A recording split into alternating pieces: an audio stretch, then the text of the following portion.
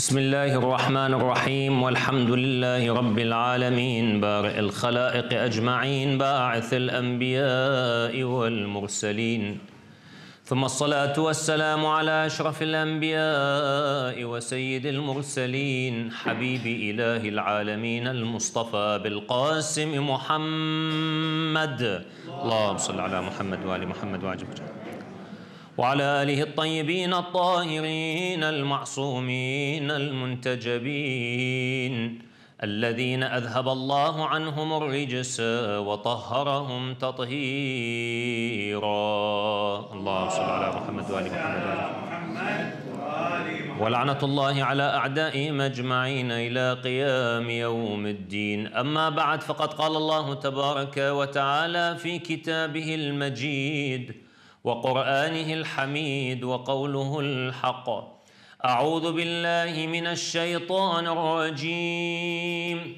بسم الله الرحمن الرحيم. عم يتساءلون عن النبأ العظيم الذي هم فيه مختلفون كلا سيعلمون ثم كلا سيعلمون. ألم نجعل الأرض مهادا والجبال أوتادا وخلقناكم أزواجا وجعلنا نومكم سباتا وجعلنا الليل لباسا وجعلنا النهار معاشا. صدق الله العلي العظيم. صلوا على محمد وآل محمد. اللهم صل على محمد وآل محمد.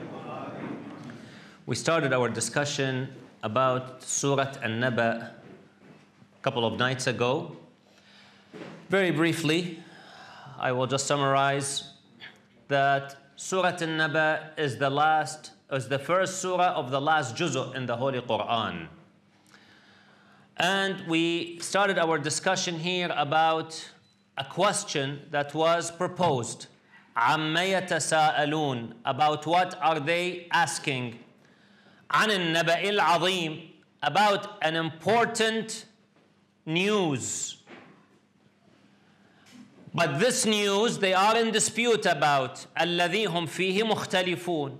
And then Quran says, كَلَّا سَيَعْلَمُونَ, they will find out. And then ثُمَّ, after some time, كَلَّا سَيَعْلَمُونَ, again they will find out. So we briefly mentioned that the interpreters of the Quran here suggest that the ones who are asking are the mushrikeen of Mecca. This is one interpretation. The mushrikeen of Mecca came to Rasulullah sallallahu alayhi wa alihi wa sallam, and they're asking about the day of judgment, the day of resurrection, that they are having a dispute about. How can Allah subhanahu wa ta'ala revive the bodies after they have deteriorated, decomposed, turned into bones and rather into dust? And so Allah subhanahu wa ta'ala answers, كَلَّا سَيَعْلَمُونَ ثُمَّ كَلَّا سَيَعْلَمُونَ. They will find out, then they will find out. And so some of the mufassirin say that the first they will find out is referring to after death. The minute they die, they will realize the truth. They will see things for what they really are. That is the next life after this life, which the Quran refers to as al-barzakh, the world of the barzakh, which means the barrier between this world and the hereafter. And then ثُمَّ كَلَّا سَيَعْلَمُونَ, then they will find out, is referring to the day of judgment. Yani they will find out again on the day of judgment. That's a different world, a different reality that they will experience. So that is one interpretation of these ayat. And then we said that there are some narrations that the Quran has zahir and batin, has explicit messages and has implicit, hidden messages. These hidden messages can only be taught to us through the Ma'soom. The Ma'soom is the one who teaches us. Allah subhanahu wa ta'ala in Surah Ali Imran refers to this in ayah number 7. وَمَا يَعْلَمْ تَأْوِيلَهُ تأويل القرآن, the deeper meaning of the Quran. Nobody knows it except Allah. وَالرَّاسِخُونَ فِي الْعِلْمِ, those who are well versed in the knowledge, and according to the ahadith of Ahlul Bayt alayhim as-salam, that they are the ones who are الرَّاسِخُونَ فِي الْعِلْمِ, well versed in the knowledge of the Holy Quran. So they can dive deep into the Quran to the levels or to levels we are unable to dive in.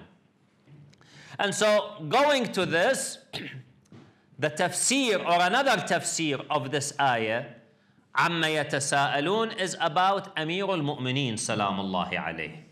There are narrations where he would say, أَنَا النَّبَأُ الْعَظِيمُ الَّذِي فِيهِ مُخْتَلِفُونَ, I am the important news about whom people are in dispute. And indeed, as I mentioned last night, the first problem that Muslims faced after Rasulullah sallallahu alayhi wa was imamah. That's the first dispute that they had.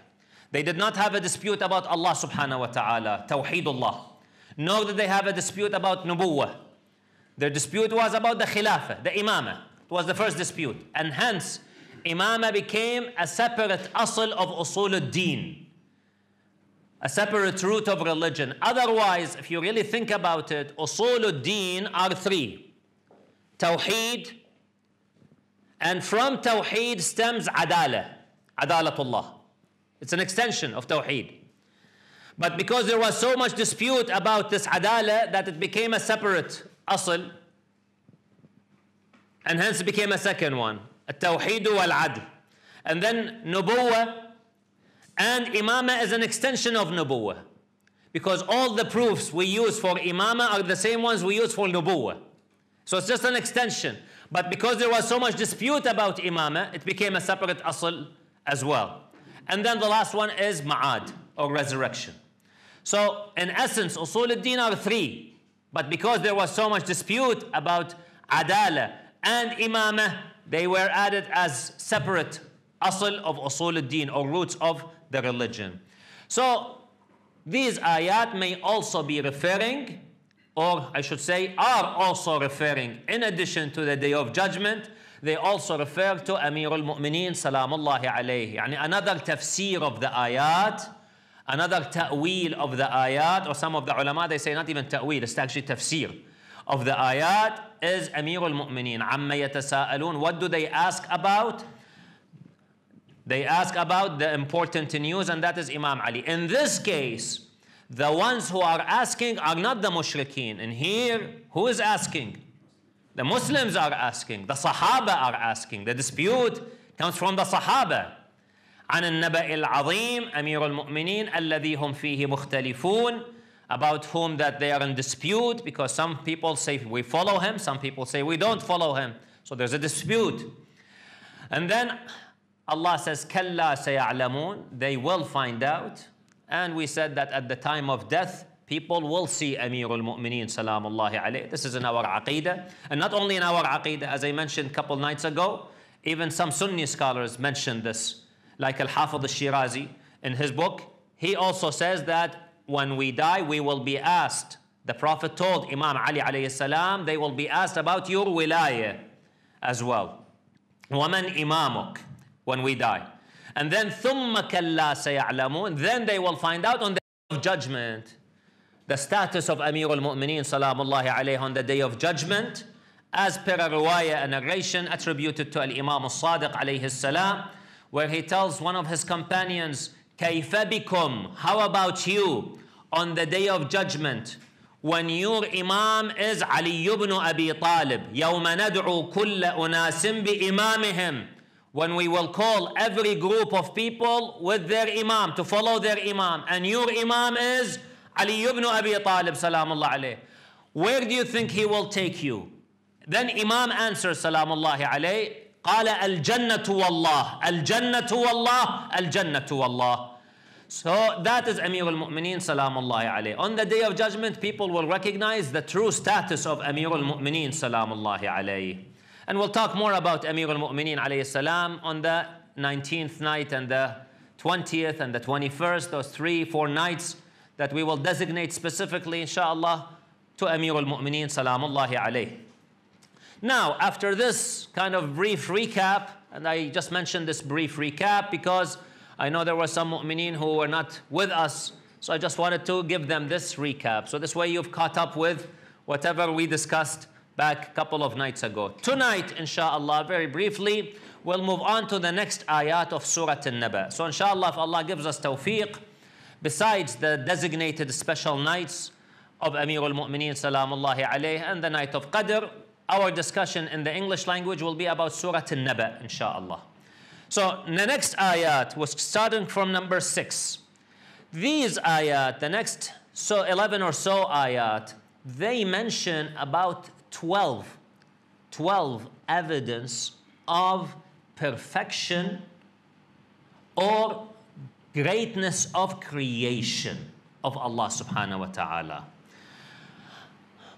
to indicate that this universe, this world, has a creator, has a maker. So Allah subhanahu wa ta'ala starts in ayah number 6. Alam naj'al al-arda mihada. Have we not made earth? Allah uses the word cradle. Mihad min al-mahd. We say to the cradle of the baby, mahad. Why? Because it's nice, smooth, comfortable for the baby. Allah subhanahu wa ta'ala made this earth comfortable for us to live on it. For example, Allah out of His rahmah, did not make the whole of earth mountains. Imagine if we had to walk on mountains. It would have been really difficult. Build homes on mountains. Rather, Allah subhanahu wa ta'ala made a lot of the earth flat. And by flat, I don't mean the earth is flat. Please don't confuse this. But it's easy for us, or easier for us, to walk on it. Okay. Now, these are blessings of Allah subhanahu wa ta'ala. You know, brothers and sisters, when COVID hit, the restrictions that were imposed upon different communities because of COVID made us realize some of the blessings that we used to take for granted. For example, I don't know about here, but in Canada, they said don't shake hands anymore. People were told don't shake hands. Now, we have a hadith, there are narrations that say when two mu'mineen, for example, shake hands, before they let go of their hands, all their sins will drop. Just like leaves in the time of fall. That's how much. So, and there's barakah for mu'mineen when they shake hands. Of course, men with men and women with women, that is. So, there is barakah. Now, at times of Eid, if you remember, you know, we usually, they hug each other, especially the Iraqis, mashallah, you know, they have that kind of affinity and love, of expression of love.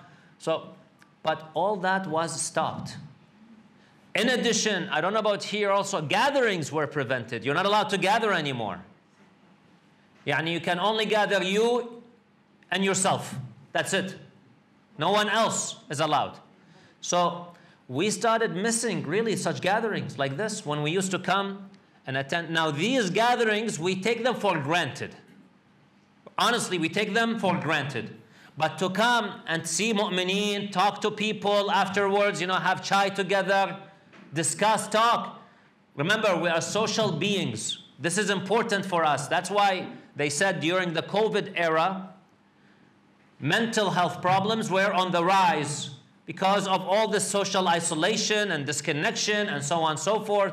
Interestingly, in the province where I come from, in Canada, the province where I come from, initially they said no contacts among people except people living in one household. Yani that's the only contact allowed. But then they realized, what if people were single? They have no household. These people have no contact whatsoever. So then they made an exception. If you're single by yourself, then you can go with one person as well. because they realize it's really detrimental. It's like solitary confinement. Solitary confinement in certain countries in the world, they said it's illegal. It's not allowed anymore to imprison someone in isolation because it's torture. So there are certain things that we take for granted as human beings because we see them all the time. We don't realize them. Simple things that we think is simple, like shaking hands of people, sitting down and meeting with people, talking to people, having chai, with people. These are blessings, ni'am, from Allah subhanahu wa ta'ala. And that's why Allah says in one of the ayat of the Quran, and if you count the blessings of Allah, you will not be able even to perceive them, leave alone count them. لن تحصوها. Yani you will not be able, because these are blessings we don't even think about. Okay. Now, when Allah subhanahu wa ta'ala made this earth in a way that it is inhabited, it's a big blessing from Allah subhanahu wa ta'ala, but because we've lived with it, we've grown up with it, we take it for granted. So Allah subhanahu wa ta'ala says this earth that we made it in an inhabitable manner for you people. And then subhanallah, there are things that Allah puts on this earth which are in cohesion with one another. For example, we as humans, what do we breathe? When we breathe, what do we breathe? What gas do we breathe? Oxygen. What do we exhale? Carbon dioxide. Plants, on the other hand, though, what do they breathe? They breathe carbon dioxide. What do they exhale? Subhanallah. Why didn't Allah subhanahu wa ta'ala, for example, make the plants breathe nitrogen, for example? He could have done so. That the plants breathe in nitrogen instead of carbon dioxide. And they would exhale something else. He could have done this. But subhanallah, Allah subhanahu wa ta'ala created this earth with this beautiful balance. So us as humans or animals in general, what we breathe is what the plants exhale. And what we exhale is what the plants, quote unquote, breathe. Okay? And they use for photosynthesis. So subhanallah, this beautiful architecture of this world is just amazing. And then the seas and the oceans, they play a very important role. If you read and study about the atmosphere, about the earth science, these seas and oceans have an important role in climate and the weather, the tides, and the currents. Amazing, subhanallah, how Allah subhanahu wa ta'ala created this earth. أَلَمْ نَجْعَلِ الْأَرْضَ مِهَادًا. And then, to work with this, وَالْجِبَالَ أَوْتَادًا. And we made mountains that are like pillars. Pillars. Now, mountains also play a very important role on earth.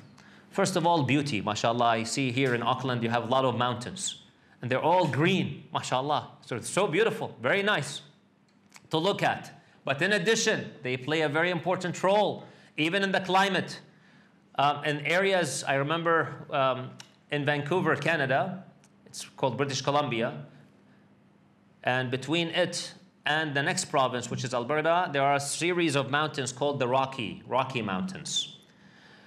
These Rockies play a very important role in affecting the climate. So the current that comes from the Pacific Ocean, it comes, and if it weren't for these Rockies, then this tide would come into Alberta and would tremendously influence the temperatures in Alberta.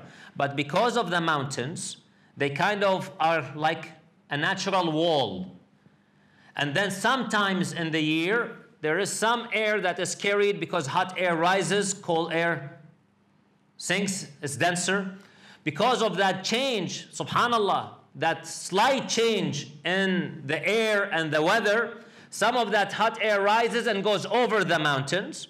And so therefore, there is a city in Canada, in Alberta, called Calgary. Calgary, in the winter, it's cold. MashaAllah, there, I was told these days, Auckland is cold. I told them, you guys are joking here.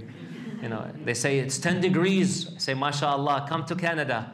It's minus 20, minus 30 degrees. Then we talk about cold. All right, so, but Calgary in the winter is cold. It gets sometimes minus 20, minus 30. In the middle of the winter, Sometimes this hot air comes from the Pacific Ocean and travels and crosses the mountain. And so Calgary, at certain times in the middle of the winter, when it's like -20, all of a sudden the temperature rises to the plus. They call them Chinooks. Chinooks. That's what's it called. The phenomena. A Chinook. So for a week approximately, or a 2-week period, they get very nice weather. The weather turns to be very beautiful. From -20, -30. All this beautiful design. See, mountains, subhanAllah, play a very important role, in addition to the other roles of the mountains that Allah subhanahu wa ta'ala has described as pillars. So they are playing a very important role in the stabilization of the earth, the overall architecture of earth. So Allah says, أَلَمْ نَجْعَلِ الْأَرْضَ مِهَادًا وَالْجِبَالَ أَوْتَادًا. So Allah subhanahu wa ta'ala is telling us, look at all this architecture that we have done. This architecture, this beautiful design that we've made, do you really think just happened by coincidence? Can it all just happen? Just come? There must be a designer, a creator, a maker. So that is a proof. This beautiful architecture is a design. A proof of a designer, a maker. Second, it's a proof that this designer has power and ability. Third, this designer is wise. If he has made such a beautiful design, there must be a purpose for it. And Allah subhanahu wa ta'ala says in the Quran, we did not create the heavens and the earth just for people to play in vanity. وَالْعِيَاذُ بِاللَّهِ. Allah is Hakim, wise. Quran is Hakim, wise. Allah would not make things out of vanity. At the time of Imam al-Sadiq alayhi salam, there was a growing movement of what we call today atheists. Back in those days, they used to call them zanadiqa. Zanadiqa. Because there was a book called Az-Zand, Kitabu Zand. And these people were influenced by that, and hence Zandiq. Man kana muta'athiran bi kitab az-Zand. So, anyways, we call them today atheists. Back in those days, they used to call them Zanadiqa. And that's why some of the translators, they don't translate Zindiq as atheists. They translate them as dualists. Mathnawi. لأنهم كتاب الزند يتكلم عن ثانوية, because it talks about duality. Anyways, we don't want to get into that for now. But there were a whole bunch of atheists at the time of Imam al-Sadiq alayhi salam. And interestingly, brothers and sisters, if you look at some of the arguments proposed by the atheists at the time of Imam al-Sadiq alayhi salam, you'll find the same arguments presented today. You'd think for 1400 years or 1200 years, people have not changed their arguments. They're still using the same arguments, and the Imam answered them. At that time, the reputation, now Imam al-Sadiq alayhi salam was in Medina, but his reputation started to become global. There are reports where people used to come from India to debate with Imam al-Sadiq. India.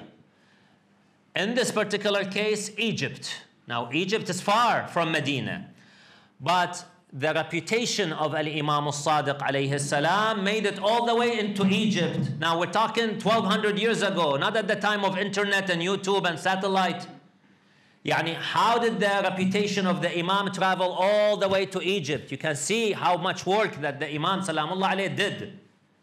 And one of the ulama, rahmatullah ta'ala alayhi, said Muhammad Kadhim al-Qazwini, rahmatullah ta'ala alayhi. He started Al-Imam al-Sadiq min al-Mahdi ila al-Lahd. In the silsila, he has a series. Al-Imam Ali alayhi salam min al-Mahdi ila al-Lahd. Fatima al-Zahra alayhi salam min al-Mahdi ila al-Lahd, from the cradle to the grave. And then he came to Al-Imam al-Sadiq alayhi salam. He started it, but unfortunately he died, rahmatullahi ta'ala alayh. He has several other books. His children carried his mission. They carried his mission.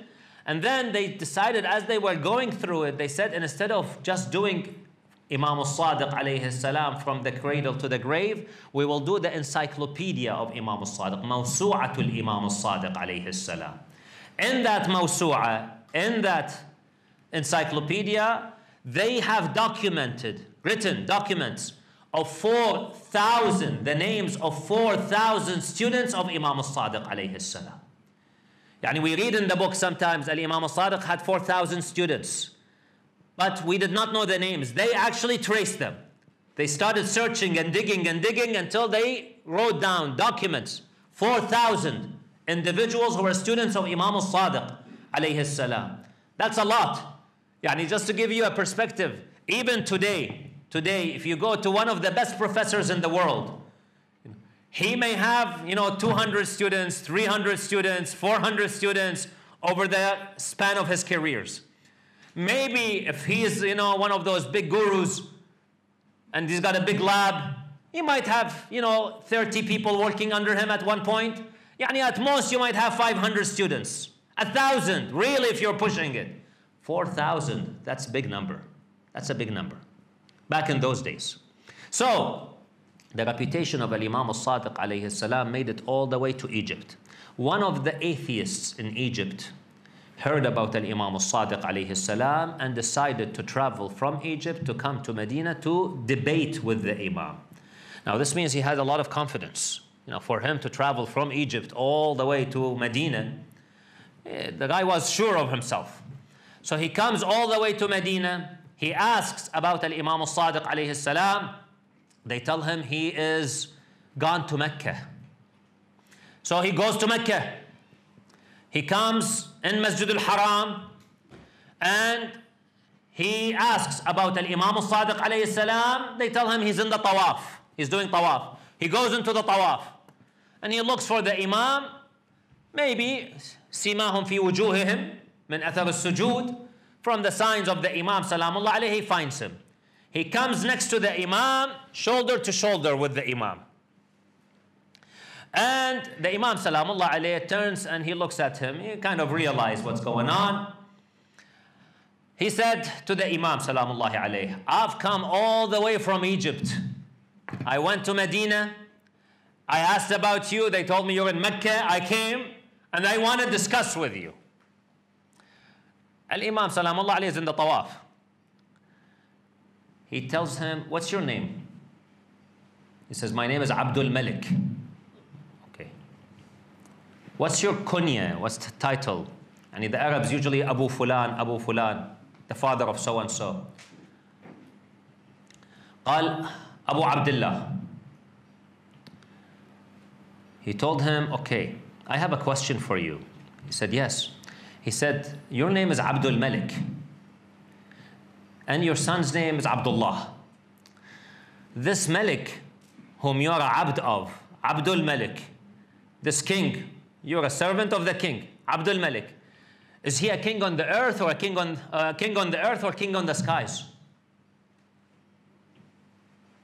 He said, my parents named me. Khalas, my parents named me Abdul Malik and I didn't have anything to do. But he kept quiet. He kept quiet. Afterwards, he just didn't have an answer. And then he told him, what about your son, Abdullah? Is he a god on the skies or a god on the earth? He didn't have an answer.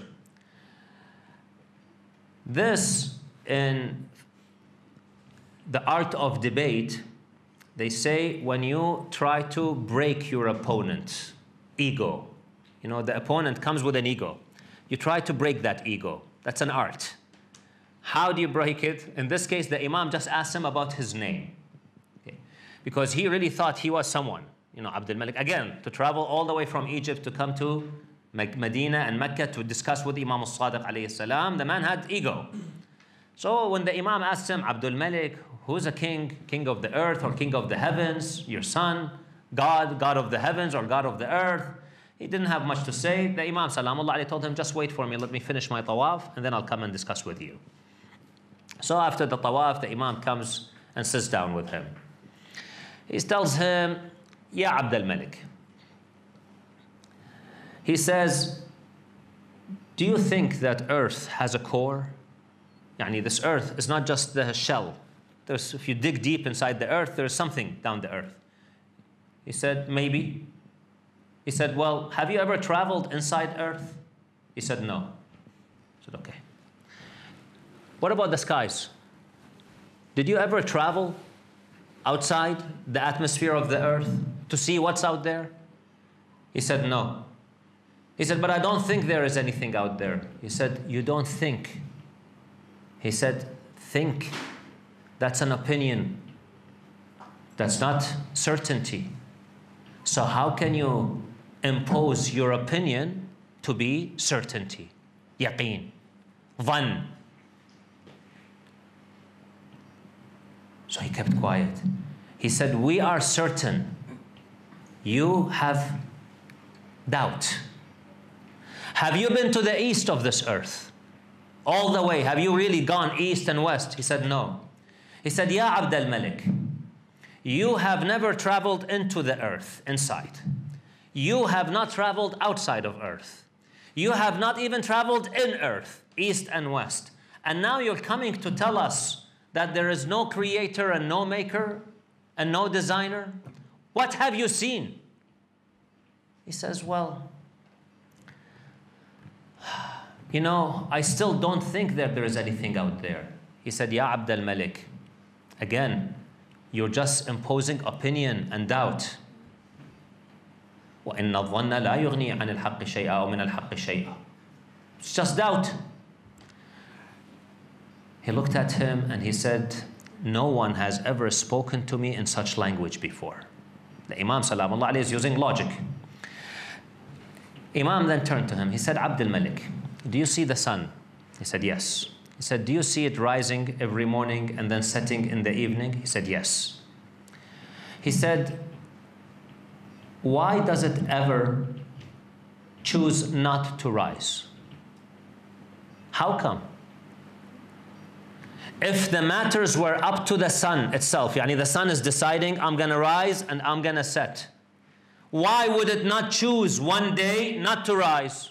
You know, khalas, I want to take a vacation. He said, I don't know. He said, because it does not control itself. There is someone who controls it. Someone who makes it rise and set. And have you seen the perfection, Ya Abd al-Malik? Yani today, nowadays, if you look at the calendar, in 1 year, you look every day what time the sun rises and what time the sun sets. You can have a calendar these days. Every day, to the minute. So that's perfection. And every year, it does not change. Yani for example, on April 7th, 2022, the sun sets on the same time it will set on April 7th, 2023. That time does not change in the city itself, of course. I'm talking about a particular city. Okay. So the time is fixed. Who designed all this perfection, Ya Abd al-Malik? How could this perfection come by itself? Since when have we seen perfection and design come without a designer? So Abd al-Malik then said, you are right. And then he prostrated down and said, Ashhadu an la ilaha illallah wa anna Muhammadan Rasulullah. Yani this atheist who came from Egypt, who was so convinced that he was right, to the point where he traveled to Medina and to Mecca to discuss with the Imam Salamullahi alayh. It took the Imam Salamullahi alayh a few minutes to show him the truth. Because it's logic, you know, unless you are in denial, unless really you're in denial. So then he says, I want to study with you. The Imam Salamullahi alayh turned to one of his companions and he said, take him and teach him. And they say, Hasuna Islamuhu. He became a good Muslim. And then he used to go and teach people, this Abd al-Malik. He started teaching people about religion. خير الحمد لله عاقبته كانت إلى خير والحمد لله نسأل الله حسن العاقبة. So Allah subhanahu wa ta'ala in these couple of verses when he talks about the beauty of the world, أَلَمْ نَجْعَلِ الْأَرْضَ مِهَادًا, the earth, have we not made it like a cradle? It's suitable for living. وَالْجِبَالَ أَوْتَادًا, and the mountains. Allah is using His creation as a sign of His existence, subhanahu wa ta'ala. For those people who reflect, indeed, they will learn and they will realize and come to the conclusion that this world does have a creator, does have a designer. And this designer, when he designed it, has a purpose. So we need to turn to him, worship him, believe in him, and the way he wants, not the way we want. So that's why he sent us prophets. Because while our brain can achieve the understanding of the existence of a deity, that we can realize. فطرة الله التي فطر الناس عليها. But our brain cannot comprehend how he wants us to worship him. And hence he sent us the prophets to fill that gap. So that's also logic. So we believe in these prophets. And these prophets must be perfect. Because if they were sinful, God forbid, then people would not have much trust in them. So again, logic dictates that they have to be perfect, impeccable, ma'soomeen. And so we follow the prophets. And then, if it were just this world, then why should we be good? Well, there has to be then a hereafter, a resurrection, where there will be accountability. Do you have tax seasons right now? Is it tax? Do you do your taxes at this time of the year? Yeah. Just finished? Yeah, mashallah. Some people are more afraid of the tax man than Allah subhanahu wa ta'ala. You know, unfortunately. Yeah.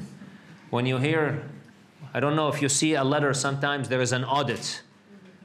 And he says, Inna lillahi wa inna alayhi raji'un. Some people would rather see munkar and nakir than see the auditors. Yeah. So, because people know that there is an audit, a tax audit, they usually follow their taxes really well, especially those in business. Those of you who are in business, you know, mashallah, I have to be careful about my taxes because anytime the tax man can come and say, open the books. If there was no accountability, then would you have to put in as much effort? No, people say, well, why bother? There's no accountability anymore. So why bother? Accountability puts checks and balances. And therefore, the day of resurrection also is logical. Because if there was no accountability, then why would anyone implement the rules and follow the rules? So again, the day of judgment is a logical conclusion. And therefore, that's when I go back to saying a couple nights ago, in Islam, our usul al-din, all can be proven through logic and proof and evidence. And hence, it's a beautiful religion that Allah subhanahu wa ta'ala gave us. We ask Allah subhanahu wa ta'ala to increase in our understanding of this beautiful religion and increase in our faith in Him and in the prophets, especially Khatamul Anbiya, Abul Qasim Muhammad. Allahumma salli ala Muhammad wa ali Muhammad wa ajil farjahum. And may Allah increase our faith also in the Ahlul Bayti alayhim as-salam and make us among their sincere followers and servants, inshallah, ببركة الصلاة على محمد وآل محمد. اللهم صل على محمد وآل محمد وعجل فرجهم.